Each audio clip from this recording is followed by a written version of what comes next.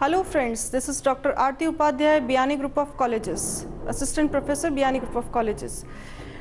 In my earlier lecture, we have discussed about consumer behavior and its utility analysis. Now we'll continue with that topic. In utility analysis, we have discussed about total utility concept and marginal utility concept. Now there is certain relationship between total utility and marginal utility.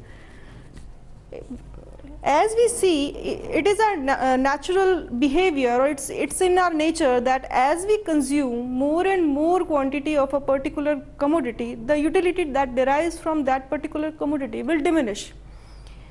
So this we can say into our day-to-day life. Okay. So, but we want to know what is the relationship between total utility and marginal utility. So there is a certain relationship we can see with this table. Here, this is the units of X commodity that we consume. This is the total utility that we measure into the utils, and this is marginal utility that again we measure into the utils. Although we can't measure the utility into the numbers, or we can't give the numbers to them because it is a psychological concept. But Marshall has measured it into utils. That's why, for the convenience sake, so that we can measure it or we can define the utility, we have measured it into the utils.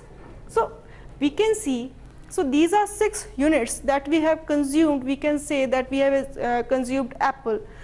So as we consume, we can see or we can analyze that as we consume more and more quantity or units of this apple, the utility that derives from this particular commodity or this particular units goes on increasing.